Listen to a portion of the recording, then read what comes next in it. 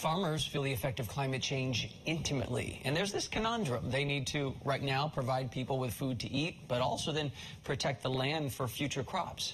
National correspondent Lauren Magarino met a scientist with a possible solution for her series, Farming America.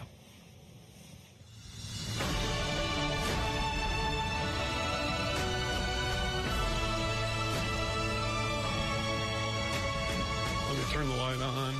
If there was an award for Best Plant Parent, Lee Dehaan would win gold. So this is pretty clean seed already.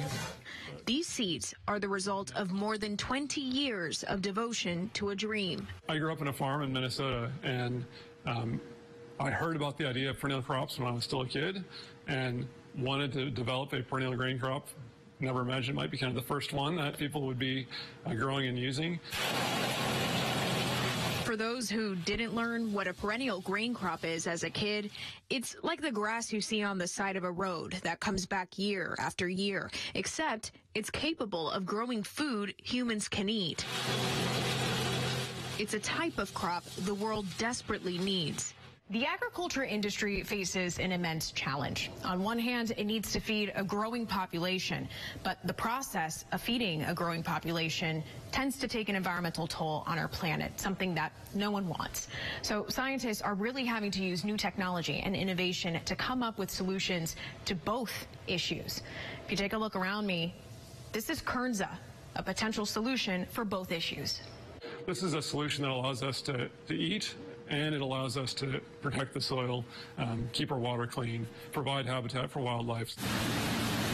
KERNZA is essentially a cousin of wheat. It tastes sweet and nutty. So far, its grain is used to make baked products and beer. Kind of spicy. I really like this one. In Skagit Valley, Washington, Cascadian Farm, owned by General Mills, is set to make a cereal using KERNZA.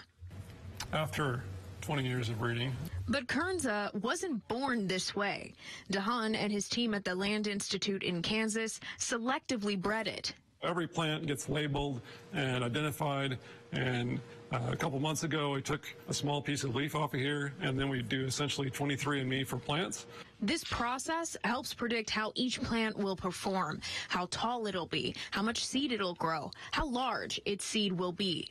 So this is really a breeding ground. This is right, exactly. Plants have to possess certain traits that make farmers' lives easier, like a crop's ability to hold on to its seed rather than dropping them to the ground. Only 100 plants of the batch we saw made the cut. Those get to live on to the next generation. These ones, it's the end of their genetic life here. There is one trait that comes naturally.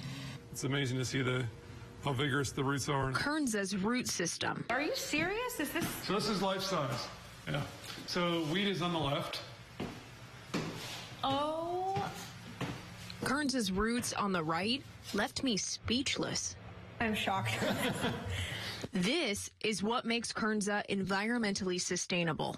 Wherever humans have gone and done agriculture, we've seen massive loss of soil carbon and soil quality. And that carbon is now in the atmosphere, and part of the solution to climate change is to get that carbon back in the soil. KERNZA'S roots store carbon in the ground and help prevent soil erosion and water runoff.